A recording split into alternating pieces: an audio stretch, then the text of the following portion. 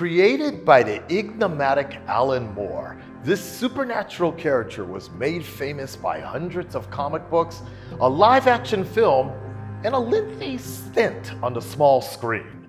Snarky, cynical, and ruthlessly cunning, he is also a tireless humanitarian, hell-bent on doing some good in this world.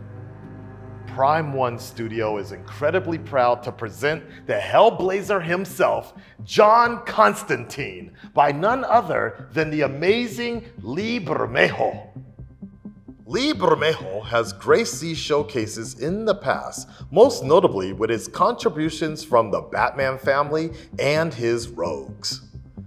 Now, Lee delves into the spooky world of shadow and sorcery to bring to life, or should I say death, the conniving con man of the occult.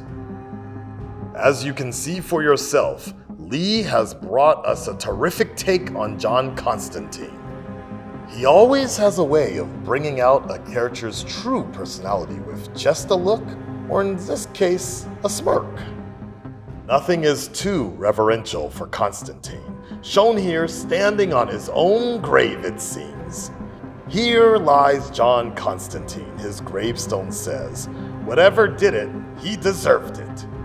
You can believe that whoever wrote that epitaph could just as easily be a friend as a foe.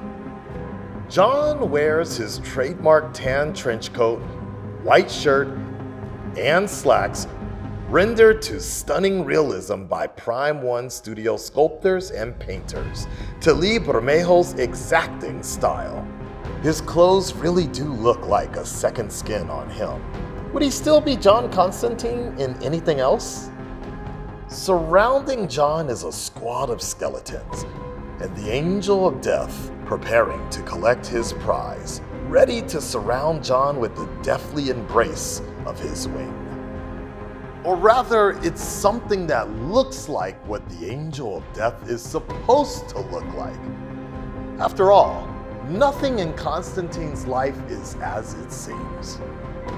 If you are prepared for the next Lee Bermejo masterpiece, as we know you are, head over to Prime One Studio's official website and channels to get the latest on this spectacular statue.